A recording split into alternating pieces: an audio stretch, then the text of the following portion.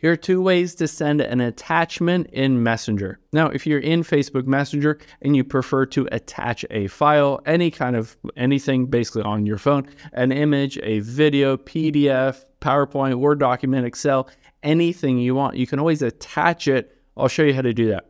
So what you're going to do is, if you're on your iPhone, an easy way to do it is the Files app, or if you're on Android, you can always use Google Drive.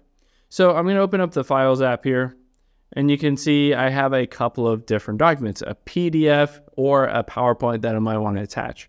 I'm just going to tap on the PDF here and then hit that share icon at the bottom left. Now all I have to do is tap on Messenger. If you don't see Messenger on that list, just scroll all the way over and hit that More button. But now to attach this, you can see at the very top is a little paper clip. I'll just tap on their name and hit send.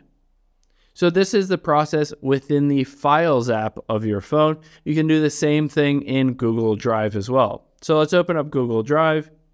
Again, I'm going to tap on a sample file, tap on those three dots at the top right, and hit send a copy.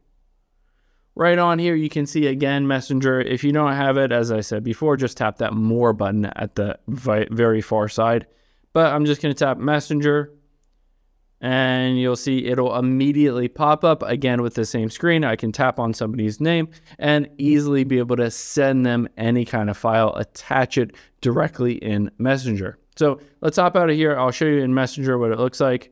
You can go there and you can see there is the attachment that they can just tap on and it will immediately open it up. They can print it, share it, do whatever else they want with that specific attachment. Hope this helps. You have any questions on that, leave them in the comments down below, and I'll catch you on the next one.